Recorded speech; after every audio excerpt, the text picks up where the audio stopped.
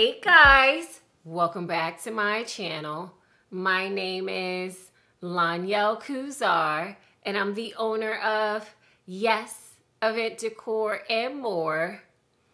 So I wanted to make this video to give you some motivation, okay? I talk to so many people who want to start a business, or they've just started a business, or they've been in business, right? And things aren't necessarily going the way they'd expect. So I want to make this video to give you guys my feedback and give you some tips before you talk yourself out of your business, okay? So if you haven't started your business, but you're questioning whether you should, I want to make this video to motivate you. And then even if you have started your business and you're questioning if you should keep going, right? I want to give you some motivation and give you some tips, all right? So let's get started. All right, so first I'm going to start with all of you that may love decorating, right? You may have just a strong passion for decorating events, or you may have already started your hobby, right? You may be decorating for family and friends and your church members, right? And you're starting to question if you should even start your business. You're starting to talk yourself out of your business before you even launch it. So let me give you some tips, okay? Based on my experience in, talking to so many of you guys. Number one, please do not let the cost of starting your business discourage you from opening your business, right? This is the type of business where you have to have, like if you're going to be decorating events, even if you're just doing balloons, you have to buy the balloons and the supplies and the materials to be able to create balloon decorations for your clients. And let's say that you want to do whole event decorating where you may be doing balloons, you may be doing backdrops, you may be doing table decorations. If you want to do all of that, then you're going to have to build up an inventory, right? Unless you just partner with a rental company in your area, right? And then you could just use their inventory. But a lot of times what I find is that people get so discouraged and they start to talk themselves out of their business because of the costs that are associated with it. Listen, at the end of the day, if God put it on your heart, right, He is going to bless you with what you need for the business. So do not let the money, the financial aspect of the business scare you, okay? That's the reason why it's so important for you to do financial planning so that you could figure out exactly how much money you're going to need to start your business. And then you just plan for it, right? Come up with a realistic plan on how you're going to get the money to start your business. Look, there are businesses that needed millions of dollars to start, right? And people found a way to start those businesses. So please do not let money get in the way. Don't let it overwhelm you to the point where you're just like, oh, where am I going to get all that money? Or where am I going to get the money, to build my inventory, right? Don't do that. Just make a plan and then trust me, God will bless you. And he will give you the tools. He will bless you with the people, who are going to be able to finance your inventory. So don't let money be a factor when it comes to talking yourself out of your business. Another tip that I have for you is not to wait on perfection before you start your business. There are so many of us who feel like our work has to be perfect. Our website has to be perfect. It has to be the perfect timing, right? Everything has to align perfectly before we start our business. And the reality of it is, guys, there is never, ever, ever going to be a perfect time for you to start your business. There's always something that's going to come up financially. If you have kids, there's always going to be something going on with your kids. You know, if you're married, right? You're always going to have some sort of responsibility. So there's never going to be the right time. And you know what? The crazy thing is, when I started this business, it seemed like it was the complete wrong time. When God put it in my heart that it was time for me to start this business, it seemed like the timing was completely off. But you know what? That's where your obedience and your faith comes in, right? Because you have to trust that if God gave you that idea and if God is pushing you in a direction where he's telling you now is the time, then you just have to walk on faith, right? And that's what I had to do. It literally seemed like all the odds were against me. It was like the most inopportune time for me to start my business. But guess what? My business will be 4 years old this year, right? Because I was obedient and I just walked on faith. So please don't wait for the perfect time. You know, please don't wait for your decorations to be perfect. Please don't wait for your website to be perfect. You know, you're just going to get better and better and better as you go on with your business. The last tip that I will give to all of you guys trying to talk yourself out of your business before you have even launched it is to have confidence. I feel like that's the main thing. When people are talking themselves out of their business, that's the main thing, is that they don't have the confidence in themselves to launch, right? So stop thinking that you're not good enough. That's one thing I feel like people always think. They question their work. They question if this is the business for me because they want to know, am I even going to succeed, right? People question if their business is going to fail. Like at the end of the day, opening a business is a journey. It is a journey, and you really never know what is going to happen. As you guys see, with every single one of my events, I learned something new. And that's how it goes, you know, when you're a business owner. Like you can invest, definitely you should invest in classes and you should do your research, and you should definitely try to do as much as you can in the beginning to prepare yourself for your business. But there's only but so much preparation that you can do, right? Like things are going to come up, things are going to happen. So just look at it as it's an experience. It's a journey. Whether your business succeeds or fails, right?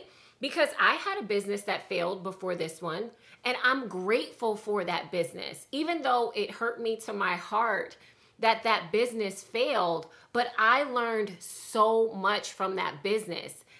And if I hadn't had that business that failed, I don't think I would have been successful with this one, right? So everything is a learning opportunity. So don't get hung up on, is your business going to succeed or if it's going to fail? Have faith, have confidence that whatever is going to happen is for your good, right? And it's going to be a learning experience. But I think another thing with this industry, so many people think that just because this industry is saturated, that they don't have a place in it. Right? It's like there's so many event designers. There's so many event planners. There's so many people doing balloons, right?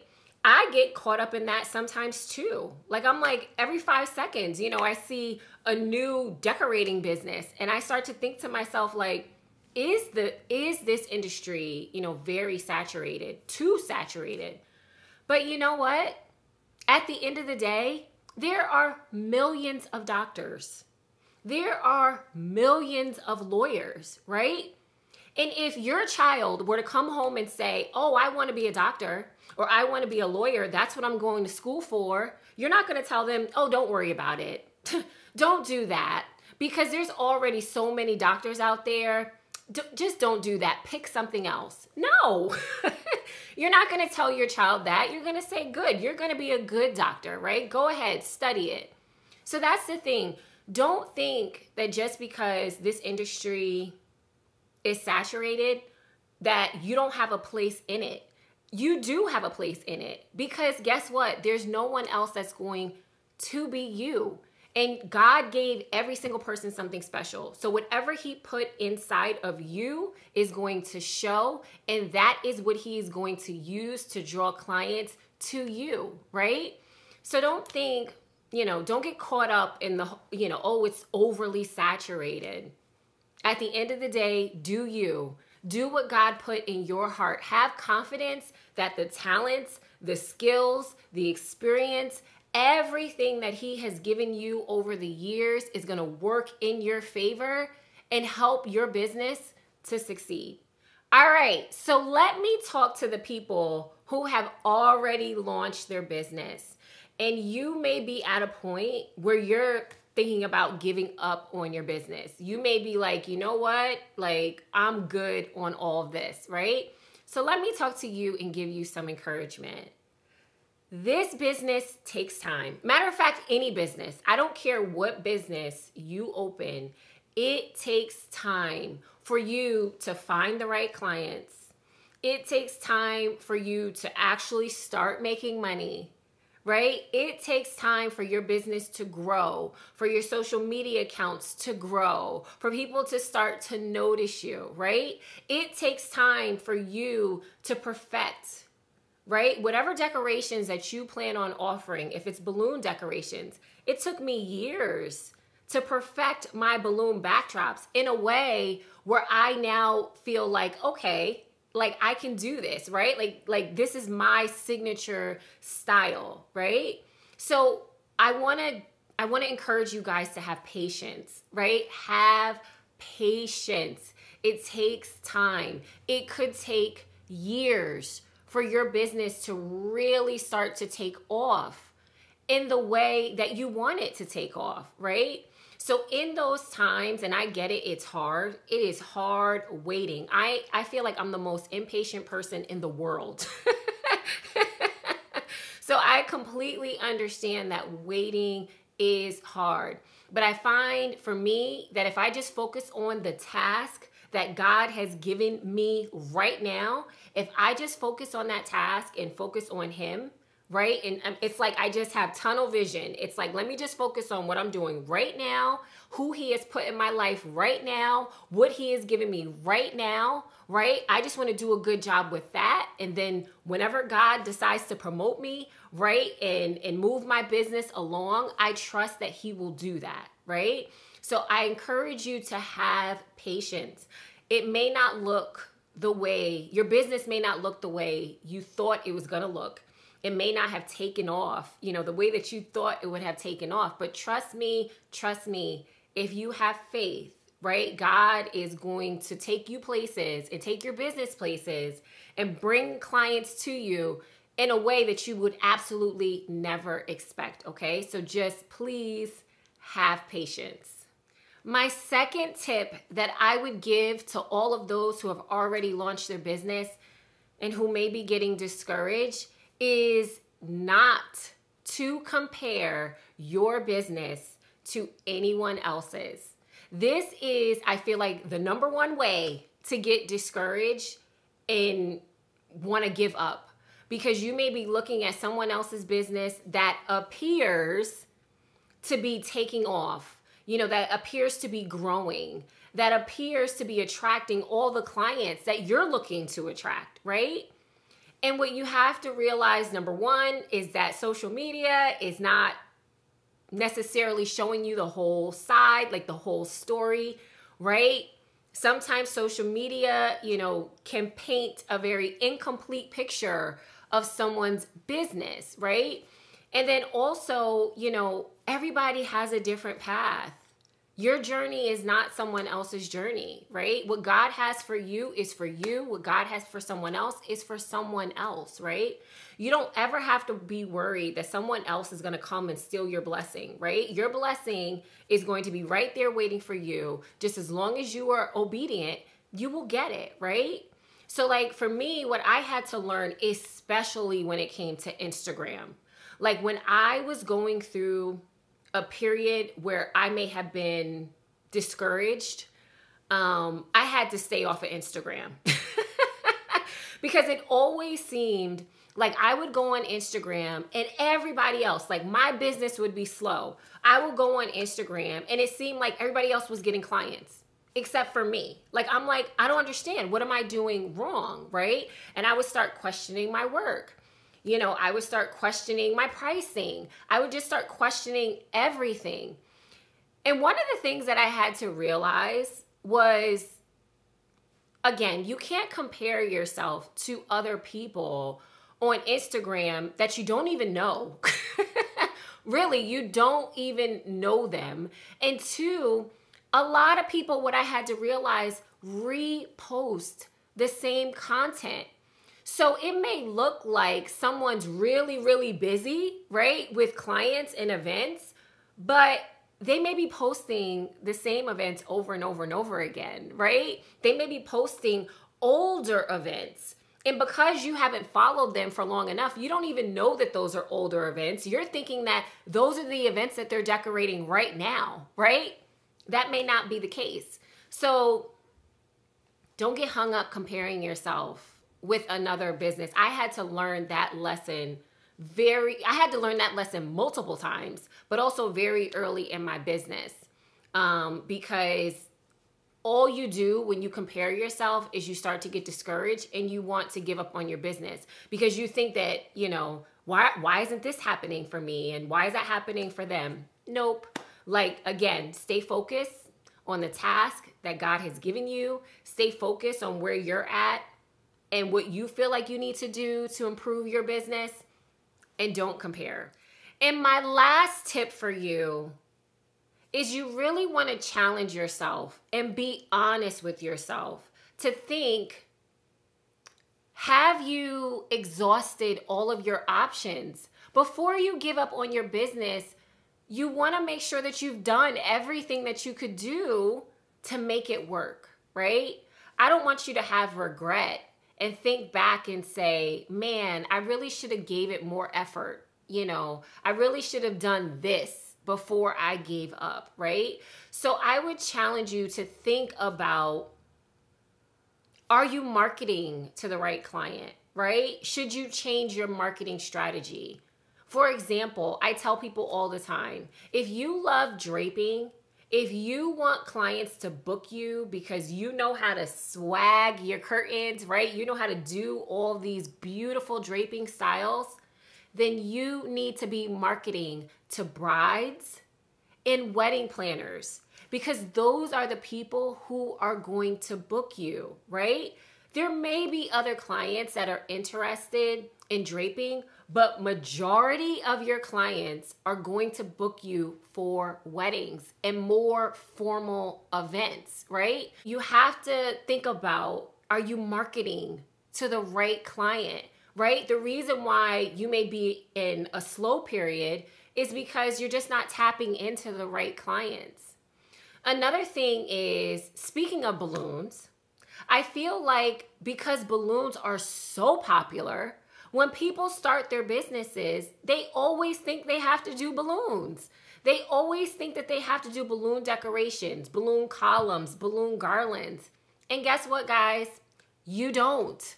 There are other decorations out there. You do not have to do balloons. If you like draping, again, do draping. You know, there's people do lighting. You know, there's people who do staging. There's people who do flooring. There's people who do luxury rentals, right? There's just so much decorations that you could do in the event industry. Please do not feel like you absolutely have to do one type of decoration because that's so popular. You don't have to do balloons. You can do flowers. There's some people who come into this industry and they start off with balloons and then they realize they have such a passion for flowers. So they end up switching over and being a florist. So my point is that your business may not be working for you because you still haven't found your passion yet, right? You may be offering a type of decoration that even though you get some enjoyment out of it, that may not be it for you, right? God may have something else in store for you. Another thing is I have seen people come in the industry where they start off doing the decorations, but then they realize, you know what? I would rather be an event planner, right? Or I would rather be an event coordinator, right? Or they realize, you know what? I don't want to be the person creating the decorations. I just want to do rentals. So I would encourage you and challenge you, right, to see if you've really found your passion. Look, I have been doing this now for almost 4 years.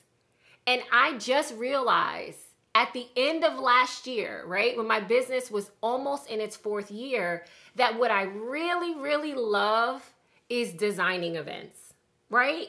At first, I thought it was balloons. You know, I thought that was my thing because everybody just loves my balloons. But really where my passion is, it's event design, right? And so now that I've come into that, I feel like I have a focus and I can definitely see the future of my business, right? So just give yourself time. And I just want you to challenge yourself and be honest with yourself, right? Be honest with yourself about where you're at in your business and see if you've exhausted, you know, all of your options before you give up. All right, guys. So I hope I did not ramble in this video. I hope you guys were able to follow me. I just get so passionate, you know, about people opening and owning their own business. I think it's such a blessing when you find that thing, right? That thing that you feel like God created you for. When you're able to follow your passions, you know, I just feel like it just gives you a joy that is just so much different than working a 9-to-5, right? So that's why I encourage everybody, you know, to find what it is, you know, that God has put in you. Have confidence in that and then have faith to walk on that path. Because trust me, God will provide. He will bless you. He will bring the right people into your life, right? There are things that happen. I tell people all the time, I don't spend any money on marketing. I don't spend any money on marketing. Everything that happens for my business, God makes it happen, right? I am #sponsored by God. Thank you, Jesus, right? So that's what I'm saying. When you are on that path with God, when you are walking on faith, right? Like at the end of the day, trust me, guys, it will work itself out. I just don't want you to give up on your business or talk yourself out of your business, which so many people do before you even launch it, okay? Now, if you need some extra encouragement, I have a Q&A community. You can feel free to join it, all right? I'm going to put the link in the description. We have live sessions. We encourage each other. You know, people send me pictures. I give them feedback. You know, everybody shares resources and questions, right? It's a community of people who are all, you know, trying to accomplish and trying to launch their business and trying to take their business to the next level. So if you need more encouragement, if you need me, feel free to join my community, all right? If you have any questions, please let me know, and I'll see you in my next video.